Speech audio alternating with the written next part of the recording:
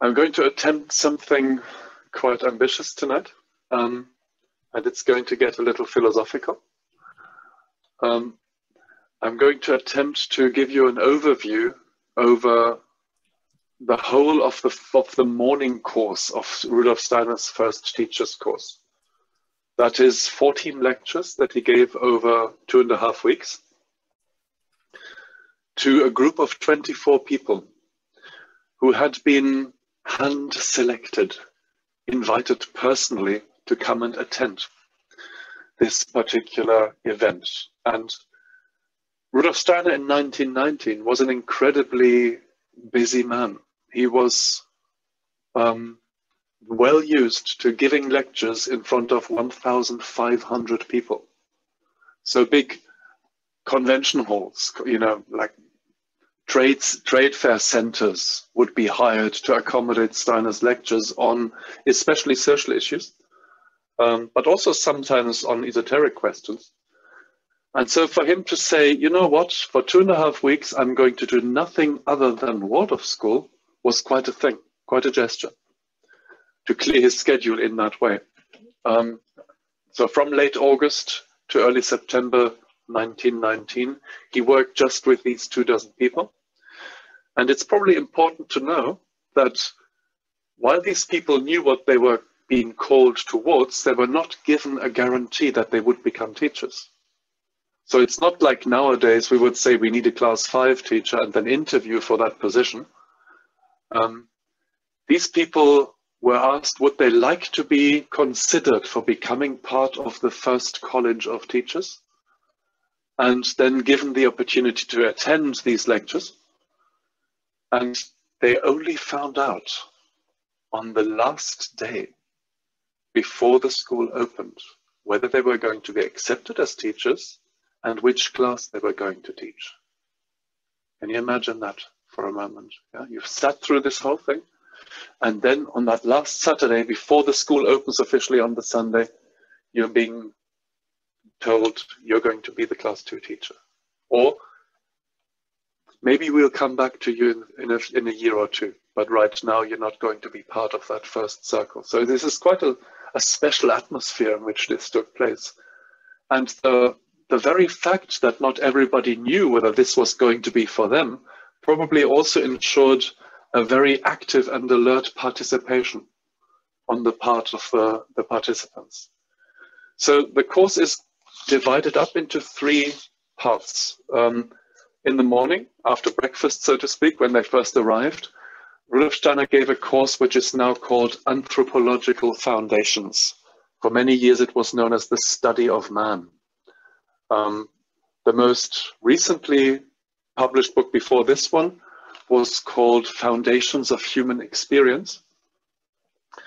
And this was followed after coffee time by a course that had to do more with didactic and methodical questions.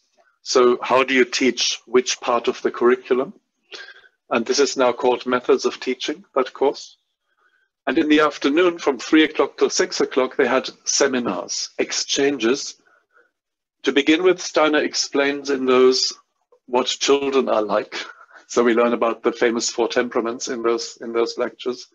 But as time goes on, he gives jobs to teachers, to these up-and-coming teachers. He would say something like, can you present the Mississippi River to us tomorrow?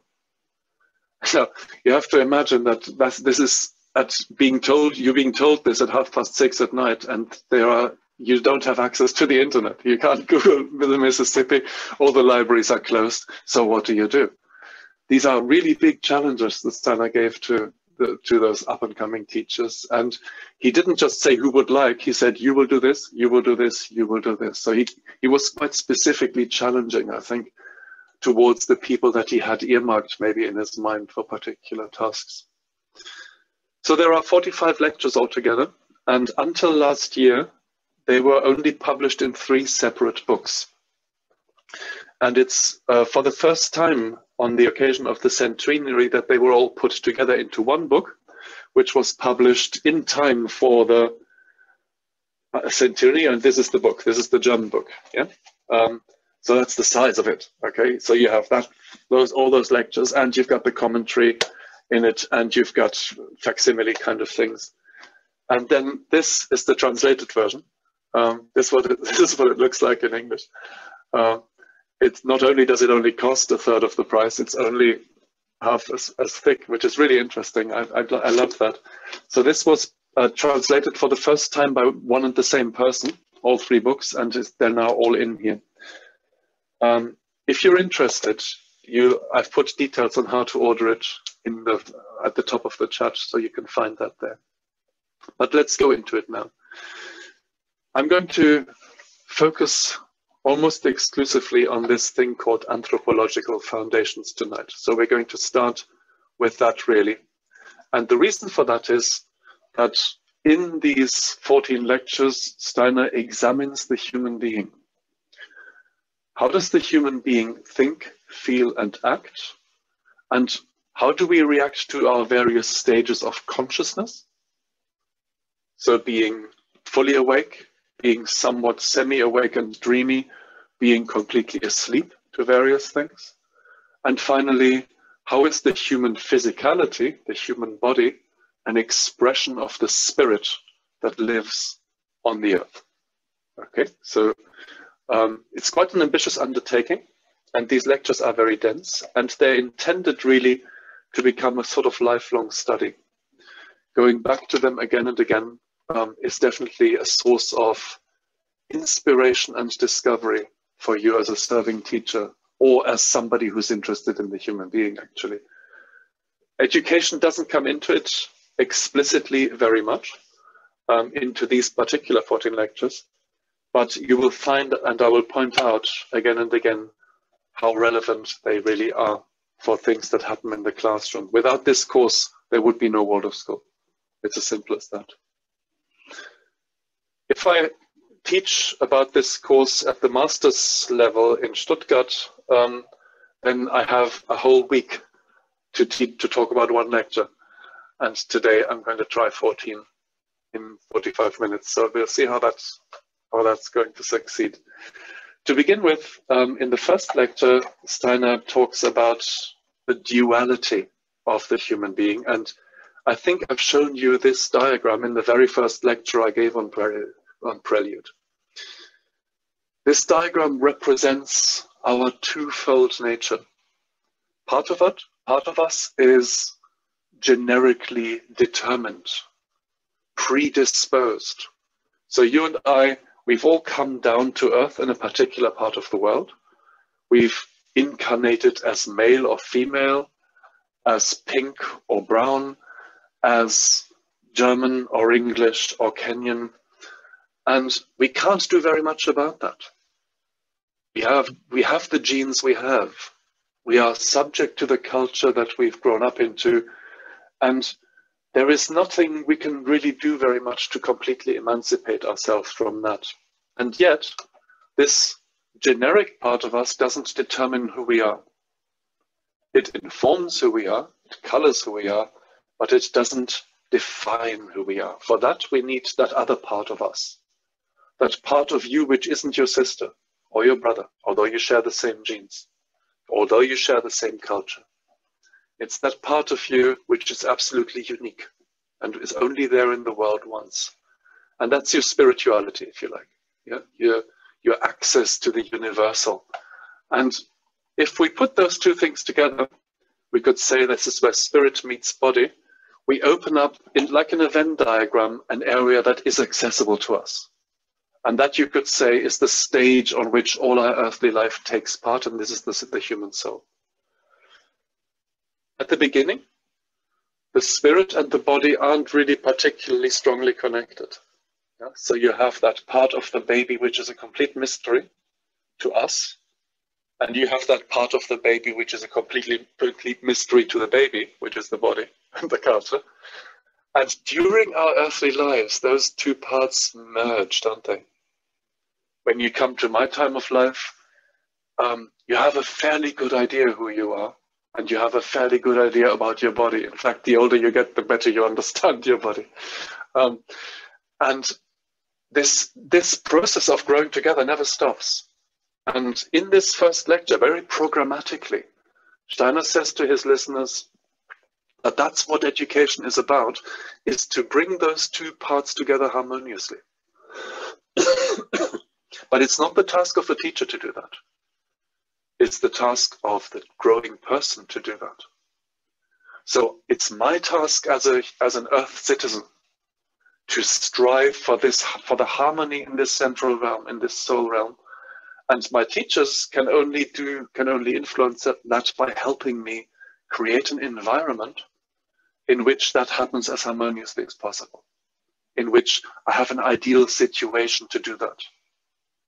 Okay, so this is the harmonization of the generic, the cultural, with the universal and individual. That's the task of self-education, for which education provides the environment. And in the second lecture, then he goes immediately into something quite difficult. Many people who start reading this book come to lecture 2 and think, well, maybe it wasn't for me after all. I'll be honest with you. Because there's a hurdle there straight away. And if you come past that hurdle, it gets easier again. So don't be put off by this. In this second lecture, Steiner explains what thinking is. And I need you to do a mental exercise for a moment. I'd like you to think of a practical object. Seeing that you're all using one right at this moment, let's make that practical object a chair. Can you try and think of that chair that you're sitting on and not picture it?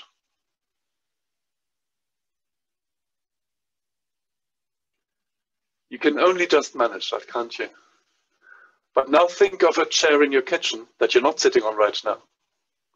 Think of another chair in your house, an armchair in the living room, whichever one you're not using right now, so you have no physical contact with it.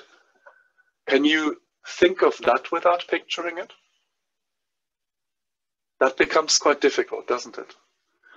And you see, this is what Steiner explains at the beginning of the lecture, is that all our thinking is basically based on images. This is what we draw on when we think, on past experiences. Even if somebody has never seen a chair in their lives, they're going to have to construct a chair in their imagination from things that are a bit like a chair that they have seen before. In contrast to this, you could say are the things that we do, action. Sometimes it's called the will. And if we're honest with ourselves, it's almost the exact opposite. I can't have a complete picture of the things I'm doing because I don't know what will happen when I do them. I know if I pick up a piece of wood like this and I drop it, then it will fall into my hand. But that's not all that happens, is it? All sorts of other things happen because of it. I don't know what happens under my skin as a result of the impact of that piece of wood. I don't know anything about the molecules that come off it when it lands or while it flies. So I don't have a clear picture of anything, of everything that happens when I act. And so Steiner unpicks that in this lecture. So let's try and find out what the relationship is between our thinking and our doing. So an image is always sub-real. So an image of a tree is not a tree. I can picture my nose, but I can't smell anything with that image. It's obvious, isn't it? So it's less than real.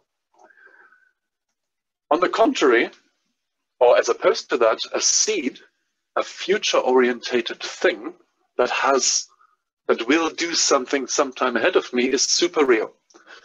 Take as an example the acorn that has fallen off the oak tree. If you cut it open, there's no little tree in there, is there? And yet it contains the whole future oak tree. It's in there, but it's more than real. It's not there yet. Whereas the picture of the oak tree is less than real, you could say the acorn of the oak tree, the seed for the future, is super real. One is connected to the past, the other is connected to the future. Thinking to the past, the will, the action to the future. If you're versed with the language of eurythmy, you might express it in this way, that in order to access the past, I have to distance myself from it. So anything that I can picture is clearly not me. So I'm creating a distance. Whereas anything that is future orientated, I have to go towards in that M gesture. I have to reach for it in order to understand it. So that would be another way of putting it. One relies on memory. The other one relies on my ability to imagine it in the future.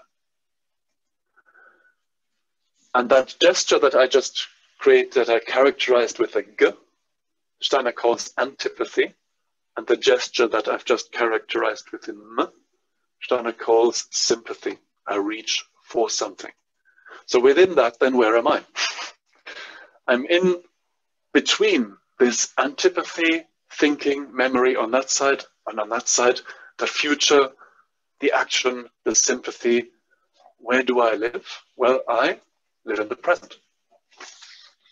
And in between this thinking realm of the past and the will realm of the future is my present, and that is the feeling. And if we're really honest with ourselves, nothing we ever do isn't colored by feeling, is it?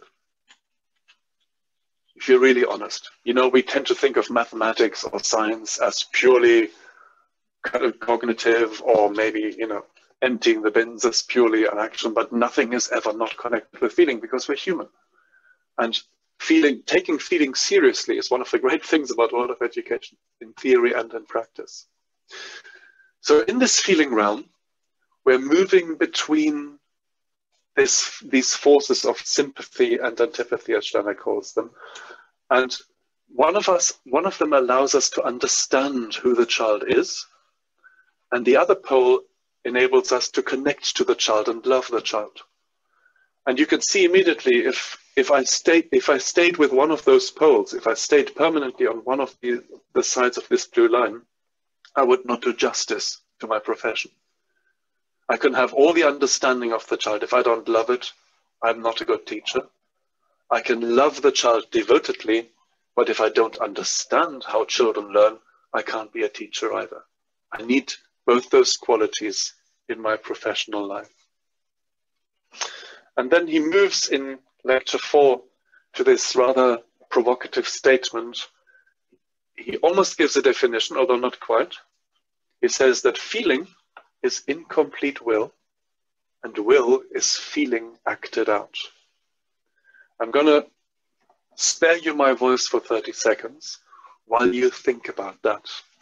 Can I challenge you to just think both those thoughts next to each other?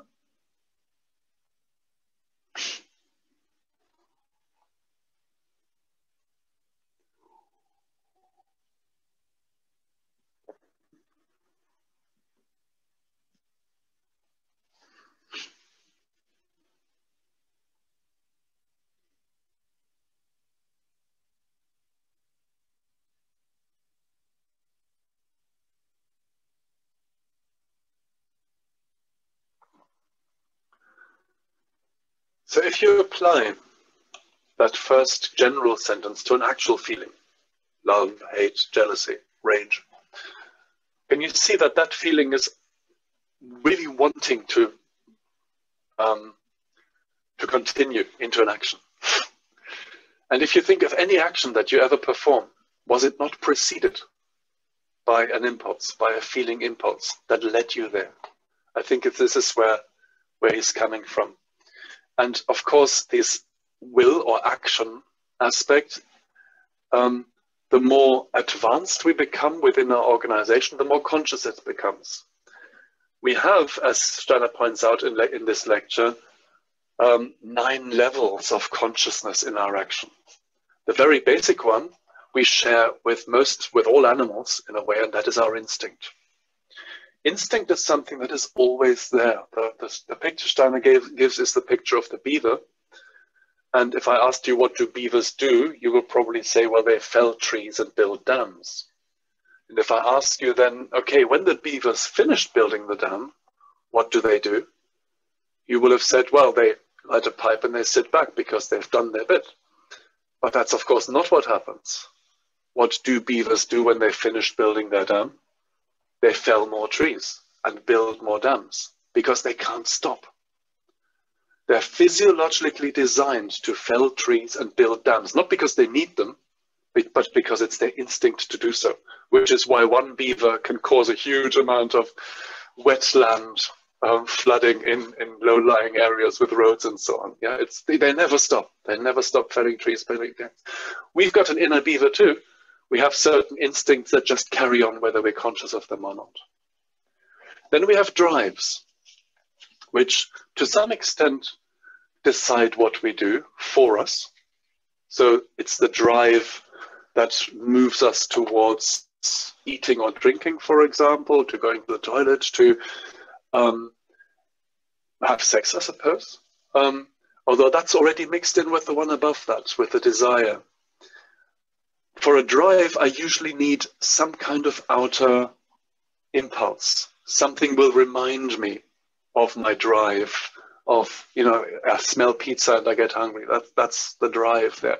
But if I've now just mentioned the word pizza and you get hungry, then you're already moving towards the desire kind of aspect. And in fact, if you're on holiday and you miss your wife, then you're definitely in the realm of desire, because there's nothing there reminding you of her.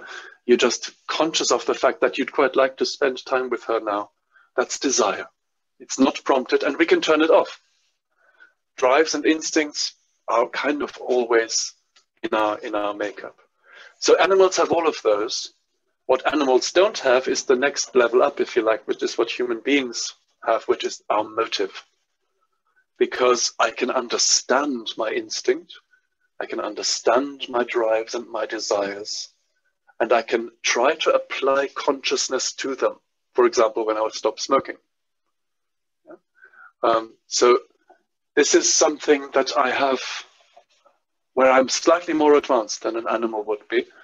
And then I'm going beyond that to the realm where Steiner calls that the spiritual realm, where I'm not quite where I want to be. So let's say you've done something. We're always talking about actions here. Let's say you've done something and you regret it. Well, not really regret it, but you wish you could have done it better. That's not a reality yet, is it? That's not you, that's who you want to become. I'd love to be the person who can do this better.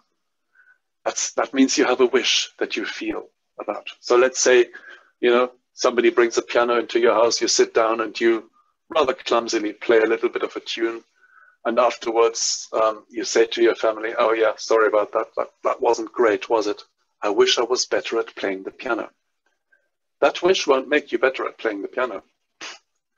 You need to do something about it, don't you? You need to have an intent to practice every day. That will make you better. And you need to keep on with that intent. And this is something that you either will manage to do or you will not manage to do. In other words, the human being isn't perfect. We're reaching all the time. And when we get to that top level, the decision level, then we're really at that place where we have a complete handle on our lives. And if you're anything like me, you've got quite a long way to go on that particular thing. But then the human being always was and always will be a work in progress. In Lecture 5, Steiner reminds us once more of the fact that sympathy and antipathy are not the same as positive and negative. We tend to think of them that way, don't we? We are antipathetic towards somebody who we don't like, sympathetic to something that is attractive to us. So your child, if you're a parent, and most of you are, your child needs to feel antipathy towards you. It's absolutely vital that they do, right from the moment of birth, otherwise they'll stay in your womb. And that continues that journey. Their whole life journey is one of emancipation, and they will need to be antipathetic towards you. In other words, they need to know their boundaries. I am not you. If I don't feel that, I will never develop personality. However, if all my life is about separating myself, then it's not going to be a very happy one. So I also need to learn the art of connecting myself with things and developing enthusiasm. And just like in that image I showed you a short time ago, this is part of our life's journey. To give it a very simple diagram, you could do it like this. When the child is first born, in a way, they're unreflected sympathy, aren't they? So a very young child sees something attractive and they go towards it, don't they? So you have this classic image of it. You plonk a child in the sandbox, and another child comes with an attractive toy. What does the child do? They crawl over there and they take it. And then you have this whole brouhaha between parents where you're trying not to offend each other and sorting this out. And I've seen parents try to explain to their 18-month-old child why that is an immoral thing to do. And of course, you're right in trying to do that. It just won't work, not at this age yet. But later on, of course, this is your job. As an adult, we as adults need to instill antipathy into the child, as weird as that sounds. And that antipathy comes in the form of moral ideals. That boy brought that toy and he wanted to play with it, and you made him cry by taking it away. And I need to teach you about the fact that that's not all right, whether you like it or not. So I'm going to insert some antipathy into your life, if you like. So this is our task.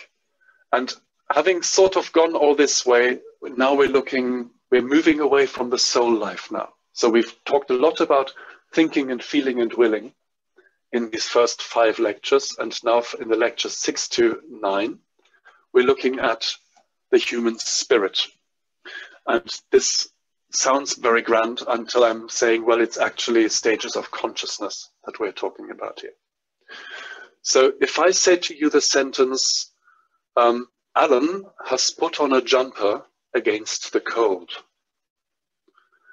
then you are able to completely understand every aspect of that statement.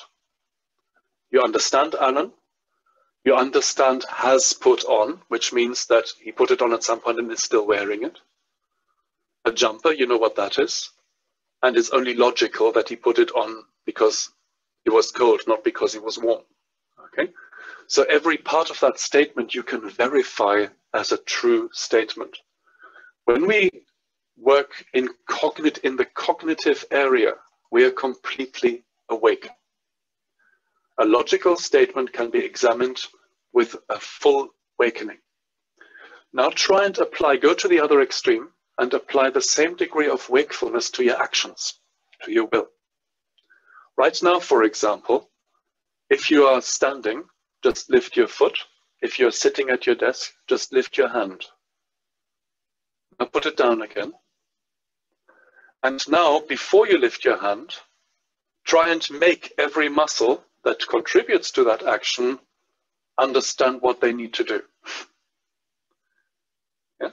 So several dozen nerves and muscles now have to work together. Can you send each of them the wakeful signal so that their collective, collaborative work results in you lifting that organ? Oh my goodness me. How would you even go there? Is that even possible? Can you do such a thing? I wouldn't know how. So in the field of our action, we are quite asleep. And actually, we have to be quite grateful for that as well, because if you're like me, you've eaten supper not that long ago. And if you now had to be completely alert to what that is just doing right now in your stomach and on the way south from your stomach, then you probably would find what I'm trying to bring to you even harder to follow, because your whole attention would be taken up with that, wouldn't it? So thank God we don't have complete consciousness in that realm. And then there's that bit in between again. Remember, that's always been the middle realm all this time. If we're not fully awake in our feeling life, and we're also not completely asleep, because we kind of know how we feel, don't we? We just don't know why we feel that way.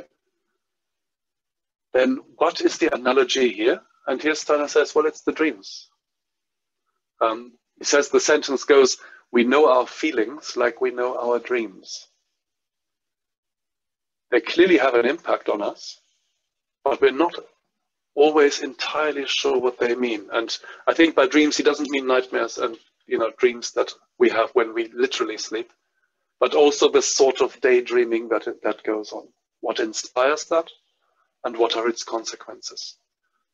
This is less accessible to us, but it's deeply relevant to education because motivation really relies on feeling the right thing. This is lecture 6 now. Imagine for a moment a child that isn't working very hard, a lazy child, a complacent, underachieving, floppy child, whose parents tell him, you've got to try harder to concentrate. You've got to try harder not to daydream. You've got to try harder to work. And they say, yes, I will. And they don't manage. Why not? And the reason is because they don't want to, because they're not motivated to doing so. And their parents will say, well, don't you realize that you're not going to get a proper job if you don't have good grades at school? Don't you understand that you're falling short of your potential? And the child says, yes, I do understand that. I'm not stupid, but it's boring. Why? I just can't. It's just facts and figures and learning stuff by heart that I'm not interested in. I just can't pick up the energy to concentrate on this. And that's where the problem is, you see. I can understand through my thinking why something is necessary and good. Will it lead me to action? No, it won't. The only way I can get into action is if I feel that this is valid. I feel it is relevant and I want to do something about it. Take global warming, for example. We all understand the science. How many of us are active? The ones who care, who feel the pain, who feel I can't live unless I do something about this. Yeah, that's what motivates us, not the science, not our understanding. That comes first. But in this lecture, Steiner also says this is not a ladder, this is a circle. So you can activate the thinking through the doing, through the will. And I don't have time to go into this now, but this has led to the idea that we integrate head, heart, and hand, so that through doing something, I'm somehow unlocking my understanding of it. The form drawing course I'm just teaching in Thailand is a good example for that. Yeah, where I do something, and in the doing it, in the drawing of the circle, I begin to understand the qualities of a circle. Much better than if somebody talks to me about pi and radii. Yeah? If in trying to draw freehand a perfect circle around a dot, I understand much better than if I only have it explained to me. But this journey continues through our lives, this waking up towards our activity. In lecture 7, Steiner talks about the fact that we gradually separate the will from our feeling and we lead it towards our thinking. You know, when I just said that understanding something doesn't really make us want to do that thing, that's certainly true when we're a child. You know, take the hungry baby. And the father who goes to the hungry baby who's crying and says, your mummy can't feed you right now. She's really, really tired. Let her sleep a little bit. You must feel sorry for her, surely. What does the child do? Carries on crying. Yeah, that understanding won't lead to an action. Yeah, because they are upset. That's why they're crying. You know, their will is so connected with their emotion that this is how it comes out.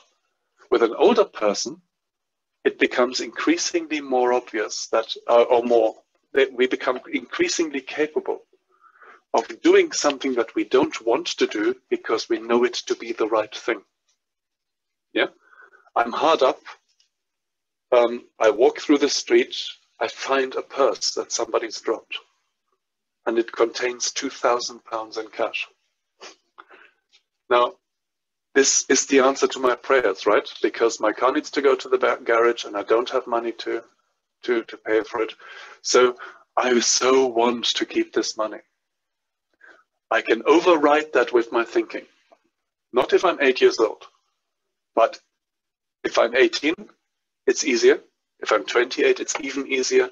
The older I get, the easier it becomes to override that. And this is the journey that emancipation that I talked earlier on will enable. My relationship to the world is characterized in the process of perception. If I perceive a tree, I obviously am aware of the fact that that tree isn't me. But I perceive it in more ways than one. And the way Steiner puts it in Lecture 8 is that we participate in the inner being of that tree. And the way we do that is we unlock it. So whatever comes towards it here on the left doesn't go straight into us, into our head, into our eyes, into our ears, but it gets broken down into different levels of experience. And those different levels Steiner calls 12 different senses. We tend to assume, I certainly grew up with this, that we only have 5 senses. And Steiner adds some to it, but he's not the first, by no means the first or only person to do so. So this is not something Steiner invents necessarily. And there are some surprising ones here, like the sense of life, for example. Just ask yourself right now for a moment whether you're feeling well. Can you see that that's not quite the same as if I'm asking whether you're feeling warm or hungry or stressed? This ability to tell whether you're in a good space or not is a conglomeration of various impressions that all come together in what Steiner calls the sense of life. At the other end of the spectrum, there's something he calls the sense of thought, which is not about perceiving our own thinking, but the intention of someone else. This is something British people are amazing at, the sense of thought. As a German who's lived here for a long time, I sort of just about get it now. But when I first came to Britain, I had no idea how this worked, this system. I would ask a British person a question about a third person. I'd say, you know, this fellow student of ours, what do you think of him? And that person would say, and be quite serious in saying, well, he's a bit, isn't he? And I'd say, he's a bit what? What are you talking about? Yeah. Nowadays, all the English people among you know exactly what I was saying just now. Why? Because you picked up with your sense of thought what my intention was in using those very non-descriptive words. That's the sense of thought with which we reach out to somebody else's meaning. It's a fascinating field, this field of the 12 senses. And if you decide to do a teacher training, we'll spend a lot of time on this, because looking after a multi-sensory experience of the child is one of the most fun things about Waldorf education. Yeah? Both from a giver as from a receiver point of view. The fact that our education is multi-sensorily oriented is just such a brilliant thing. As is the next thing, Lecture 9.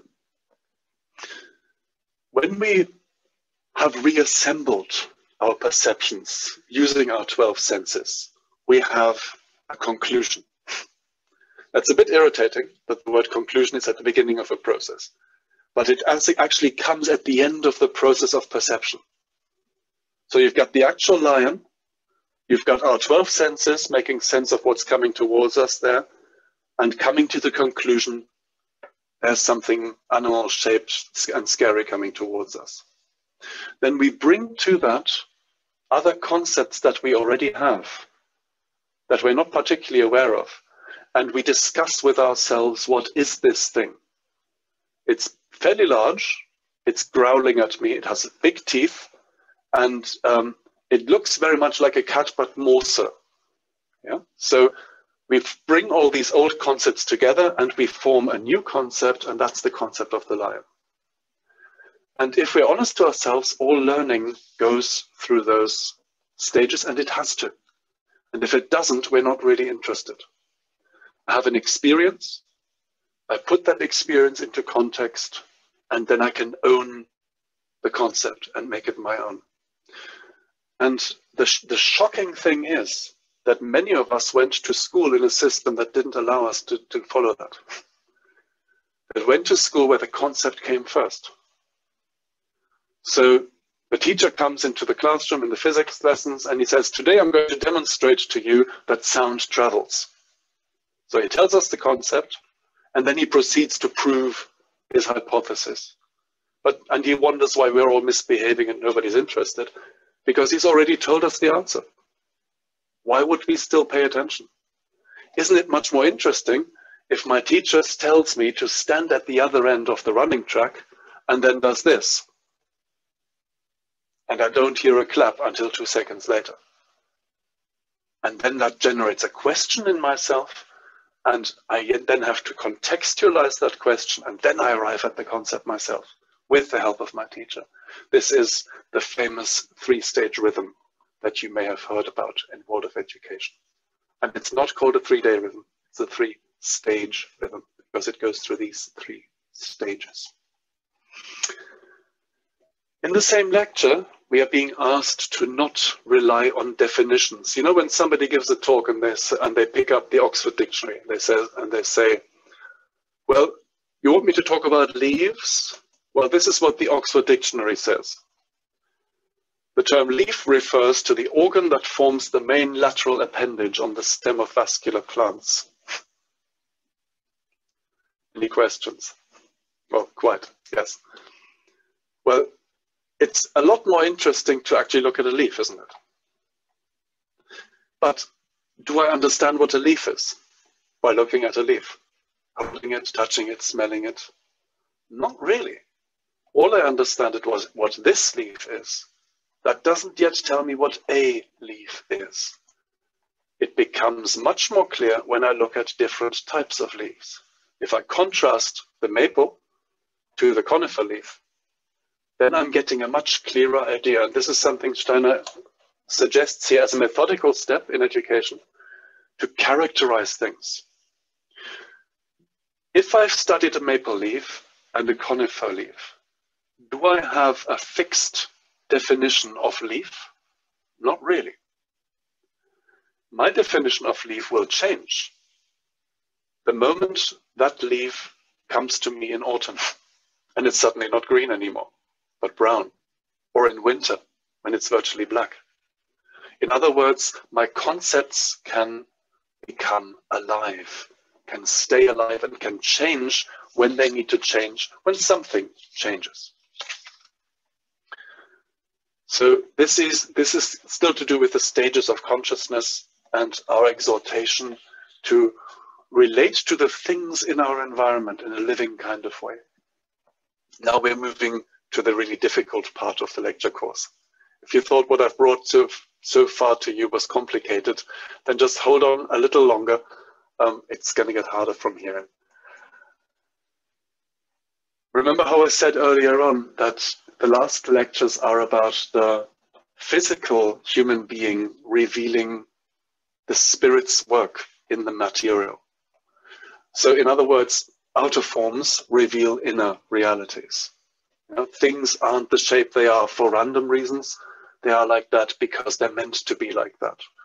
And Steiner draws this rather weird little being to illustrate the threefoldness of the human body. This is all about the human body now. And I'm just going to briefly shock you into submission by bringing the concept of the double metamorphosis to you. So it's quite easy to imagine that the center of the head is at the center of our head, because it's a sphere, more or less. So the center's got to be in there somewhere, right? When it comes to our chest organization, if you remember the diagram I just showed you before this, yeah, you could imagine that actually the solid part is behind the spine, and at the front it sort of opens up, doesn't it? So can you imagine that what we've got back here is a part of a sphere, and the rest of the sphere is sort of out in front of us, would be probably visible if you were really fat, yeah? And the center of that actually lies outside. In fact, it lies where our hands are. Can you see that? Yeah, this is the operational field of our hands, and this is the center of our feeling life. which is why, you know, people who are very connected with their feeling gesticulate so much with their hands. Somebody once told me, you know how to shut up in Italian? Just tell them to put their hands in their pocket. Yeah. So this is where we live in expression, don't we? And when it gets really interesting is, where's the center of the limbs then?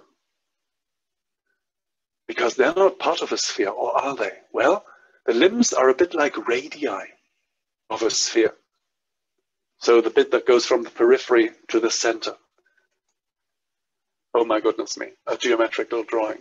So we have the center here, and then Steiner says something really intriguing. He says that the limbs are metamorphosed and inverted skull bones in human development. So those flat, curved bones of the skull were turned inside out and metamorphosed into the tubular bones. And if you think that sounds way beyond me, I've got a very simple little thing I can show you to make it all much clearer. Think of a cube. Now turn that cube inside out. What do you have? No, you don't have another cube. Because you now have to find what's the opposite of a surface, what's the opposite of a corner, and what's the opposite of an edge. And what you end up with is something that looks like this. This is the shape of an inverted cube. Two intersecting circles, can you see? It's called an oloid. Yeah, absolutely fascinating thing. And you see this has no resemblance to the actual cube anymore. Now, this is why this is so complicated. And there are amazing biologists who understand this much better than I do. And I'm not, even if I had the time, I wouldn't be able to do justice to this. But I just love the weirdness, the amazingness of that thought, that something can be inverted as well as metamorphosed. So it gets slightly easier again after that. When in the same lecture, he becomes almost poetic. It's about how things that happen outside of us affect us on the inside. And he says, anything that's structural or architectural on the outside of us touches us a little bit like music does. It makes us say, buildings sing in us, which is the first poetical thought.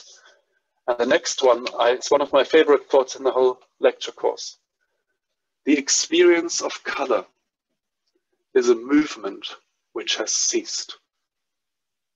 Not color itself, but the experience of color. So behind Anna is a blue wall, and I'm experiencing that blue wall as a movement which has stopped. I'm not going to go there anymore because, you know, sometimes you can talk too much about things. You just have to read it for yourself and appreciate the poetry, the truth in this. I'm not going to spoil it by talking about it. In lecture 11, the focus is very much on what happens in the child as a result of what goes on physically. And he makes the rather startling statement that the mother's milk has the task of waking up the child's thinking. And you may think of that what you want, but it leads to another thought, which is actually we can't put anything into the child's head. What we can do is wake up the forces that are already there. So we can activate the thinking, but we can't make a child think better, or worse, for that matter. And that I find interesting, that I find inspiring as a teacher. And how do children think? Well, broadly, they fall into two categories. There are memory children and fantasy children. And you will recognize this immediately if you've ever taught a class of kids. Memory children retain what you've given them and are able to reproduce and retell. Fantasy children reorganize what you've given them in their own universe. Doesn't mean that they don't benefit from your education. It's just they learn on their terms. Memory children learn on your terms. And if you're not a very good teacher, then you will prefer the memory children. because when you ask them a question, they tell you exactly what you said. Fantasy children will have reorganized the information, but they are, of course, the ones who will lead countries and invent engines and, build wonderful buildings, because we need that in the world as well. So can you accommodate both children, both types in your lessons? A big challenge for us as teachers. Now it gets weird again. In lecture 12, Steiner talks about the human head and explains that we sort of have animal tendencies in us that come to an expression in the way our heads are shaped. No, really. And it's only the other parts of our organization that prevent us from living out our animal tendencies. So when I teach this course with lots of time, with teacher training students, we actually look at these images and I ask them, what is this person like? And what is that person like? I love these images here. We don't have time to go there, but the point is, I guess, that we are quite able to overcome this one-sided tendency in ours, the inner pig or the inner ostrich. And we have narratives that explain that. We come across those in class 2, for example, when we tell fables. You know that vain crow that drops the cheese because the clever fox persuades it to? That's not a crow, that's us. The greedy wolf. That's not Aesop being anti-wolfish. He's just telling us about the human being and about our one-sidednesses, which we need to overcome. And when we do fables and zoology with children, we can address that a little bit. If you were an animal, what animal would you be, do you think? And just like we have one-sided animal tendencies, we also have one-sided plant tendencies in us. And they don't live in the head, they live in the chest region, in our vegetative system, you could say. In a little sidebar here that Steiner opens here, he says that actually for every disease we know, for every vegetative disease, there is an equivalent somewhere out in the plant world. And the most famous of that from an anthroposophical point of view is cancer and the mistletoe, where you have the tumor growths in the human being actually being treated by a preparation of the mistletoe, which is also an external element in the life of the tree that plays host to it. And in various ways, you can look at the human lung system or the liver system or something like that and find an equivalent to that in the plant world. By and large, it works because we're not going there. We're human beings, we're not plants. So we don't allow this to take over, if you like. I'm going to skip this particular one because that's too complicated even for now. But I'm going to just look now at the last few thoughts here because I like them so much. Steiner talks about the difference between nervous systems and blood systems in our body quite a lot in various contexts in this course. So this is really, biological, microbiological stuff, some of it. And about the nerves, he says, actually they're dying all the time. Nerves are made from dead and dying matter. And then there's this rather poetic sentence that dead matter is to the spirit what glass is to the light. In other words, the nervous system lets the spirit in, lets the spirit through, which is why we can think, why we're so alive to the other people's thoughts and the thoughts that move the world now all around us. Whereas the blood traps the spirit. It won't let the spirit through. It retains it instead, which is why we don't know with consciousness what happens in our blood system, but which is why, in the words of Mephisto in Goethe's Faust, blood is a special substance. And when we make a pact with the devil, we sign it with blood, not with ink, because that's where we know intuitively the spirit to reside. In the final lecture, Steiner comes back once more to this threefoldness of the human aspect. And he says, actually, you'll find that everywhere. The head is still, and the brain sits in it, the spirit sits in it like a person traveling in a railway carriage. This part of us has an exchange between stillness and movement, and the limbs move all the time. Actually, the same is true for the shoulder, the arm, and the hand, for the hips, the leg, and the foot, for the face, the forehead, the sense organs, and the jaw. You find this threefoldness absolutely everywhere, and it really informs and illustrates the spiritual nature of the physical human being. And before he finishes with us, he makes an appeal to those teachers, to those 24 people, some of whom will become the 12 first teachers of the first Waldorf school. He says, whatever you do, whoever you are, there's one cardinal rule. Never, ever allow yourself to become pedantic. Don't do something because you ought to. There is always a choice. There is always more than one way to do a thing. And if you don't cultivate your imagination, you should look for a different job. That's what he says. Yeah? If you, some people are meant to be pedantic. That's fine. Just don't become a teacher then, because you're in the wrong profession if you are that. And I want to finish with a short quote that doesn't come from this lecture course, that comes from a few years later, in August 1924, when Steiner gave his last education lecture in Britain, or educational course of lectures, I should say.